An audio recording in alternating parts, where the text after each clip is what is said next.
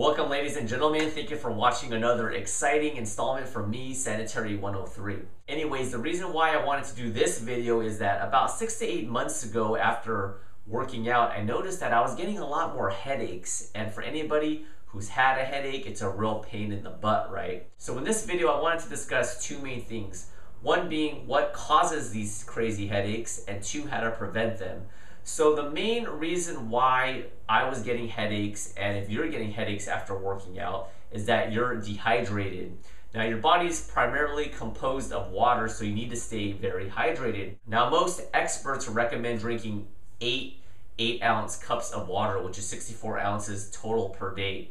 However, if you're a very active person, that's not enough water. So what I'd recommend is that you drink probably at least 1 fluid ounce per body weight. So if you're 100 pounds, try to get in at least 100 ounces per day.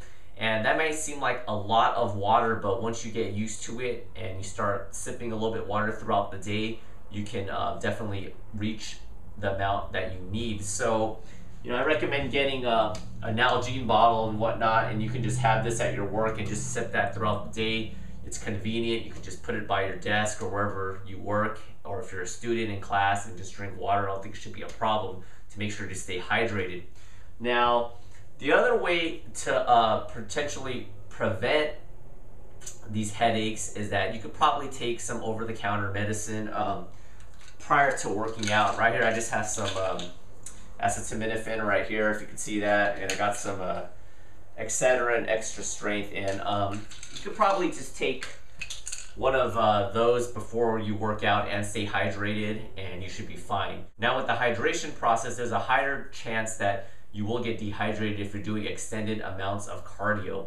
When I was training for the half marathon, I was doing a ton of cardio, and unfortunately, I'm guilty of this. I wasn't drinking enough water because I cramp up easily. So don't fall into that trap when you're doing a lot of cardio. Make sure every 5-10 minutes you take a little sip at a time, and it definitely helps, and hopefully to help you prevent these headaches. And that about wraps it up for now, and we'll do it again next time. Thank you for the comments and questions. Please rate, comment, whatever you like, and we'll do it again next time.